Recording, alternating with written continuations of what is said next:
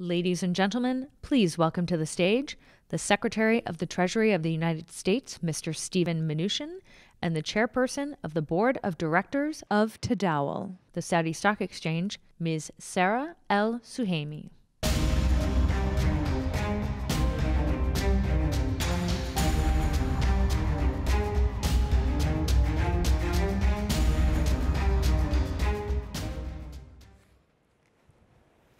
Good morning. My name is Sarah Al Suhaimi. I'm the chairperson of Tadawul, the Saudi Stock Exchange. It is my pleasure today to have a conversation with the Secretary of the United States Treasury Department, Steven Mnuchin. Since Donald Trump was elected president in 2016, Secretary Mnuchin has played a pivotal role in advancing Trump's administration economic agenda, especially the pivotal achievement of the legislative achievement of the Tax Cuts and Jobs Act. Secretary Mnuchin and the Trump administrations have been partners for the kingdom and have been great supporters in the kingdom's effort of opening up our capital markets to foreign investors and strengthening our position as the regional leader and on the global stage. We're excited to have you here today. Please join me in welcoming Secretary Mnuchin. Thank you. Well, it's a terrific pleasure to be here with you again.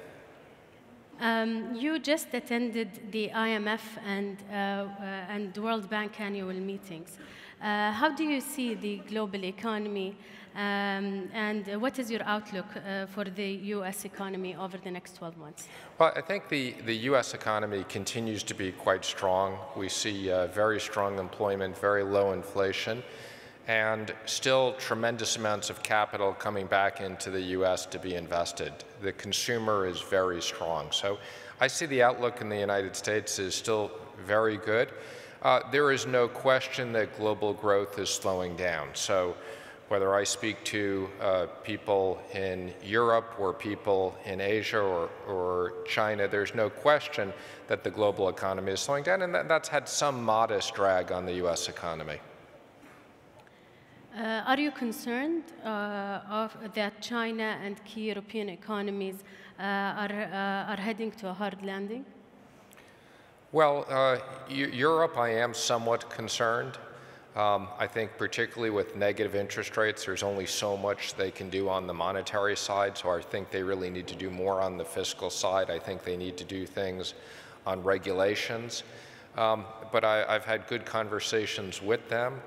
And on China, we're looking forward to President Trump and President Xi signing phase 1 of our important trade agreement later next month when they're together in Chile, and I think that will be important economic achievement for both of us. One of the main goals of Saudi Arabian Vision 2030 is opening up our markets to foreign investors and further developing our capital market. Are there lessons that you can share with us from the United States' very successful capital markets?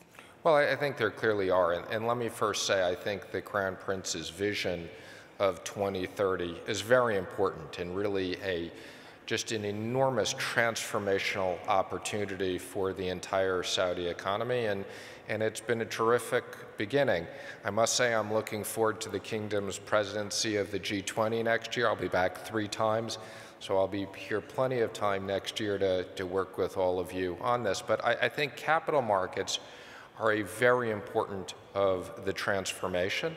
I think that as you and I have talked about the changes that you've made, the technology upgrade that you've done, these are all the right things.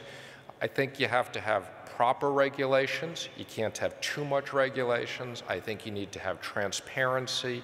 You need to have a legal system, and I think you're taking all the right steps in that direction. And I think obviously the Aramco IPO is going to be a great opportunity to grow the capital markets here and watch its success.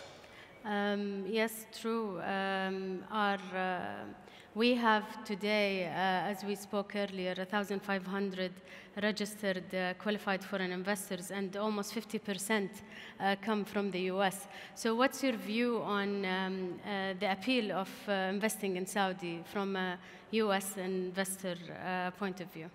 Well, I think it's a very strong appeal. I think the potential market here is very large. I think the potential role that Saudi can play in the regional hub of the economy is very important.